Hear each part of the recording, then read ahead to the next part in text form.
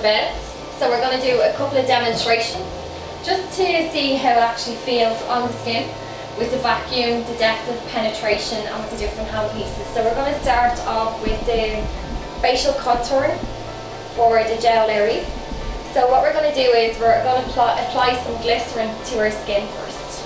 So with the glycerin, we're only ever going to use a tiny amount, so it's just like a smear of glycerin on the skin.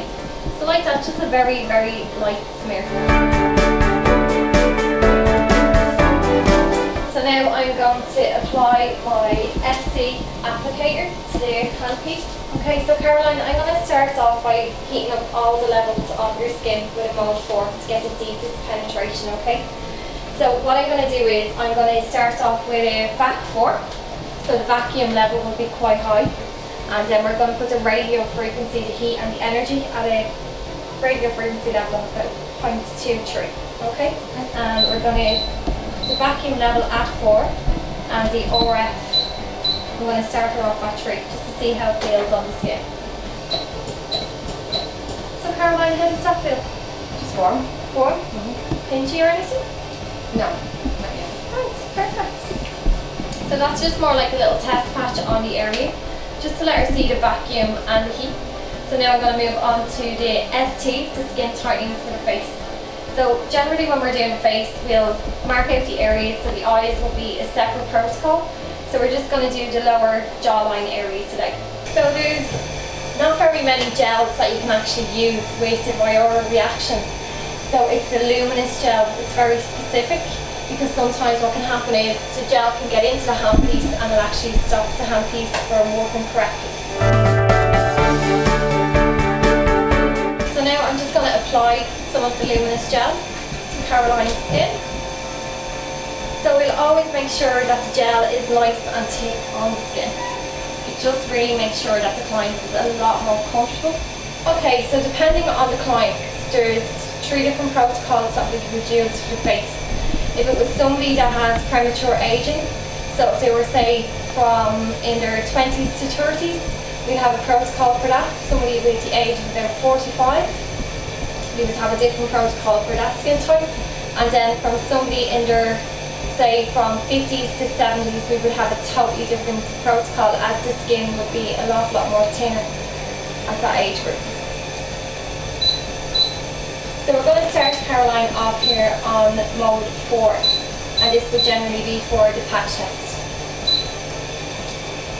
We're going to raise the radio frequency. So they're at 22, so I'm going to let her feel it at 22, and then I'm going to work my way up to see what heat level she can actually tolerate on the skin. How does that feel? Right, so I'm going to raise it up, say to about 32. Feel okay? Yeah. Go a little bit more? Yeah. Okay. I'm going to raise it up to 42. Okay. Mm-hmm. And what kind of sensation are you feeling on the skin? I'm just really feeling putting my handpiece on. Okay. Take it up another 10. How does that feel? Small bit of heat. Small bit of heat. So it's recommended that we start on the facial areas anywhere from roughly about 62 to 66 to achieve the benefits of the treatments. With radio frequency, if we treat too low and we don't maintain the heat, we're not going to have any impact with the treatments. So where we want to be is creating an amount of heat, say from 40 degrees centigrade to about 50 degrees centigrade, to have the right safe stimulators in the skin.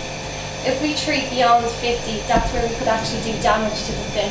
So you need to be very careful on the degrees that you're treating the client on.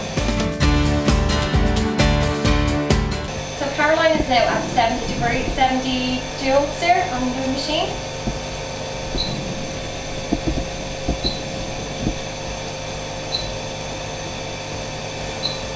That would be Caroline's patch test performance. Now, as I said, we need to keep the temperature of the skin between 40 to 50 degrees centigrade to achieve the stimulations in the skin, like your fat cell metabolism, your low-grade inflammatory response, your angiogenesis, So we're creating all those factors in the skin. As I said, it's really, really important.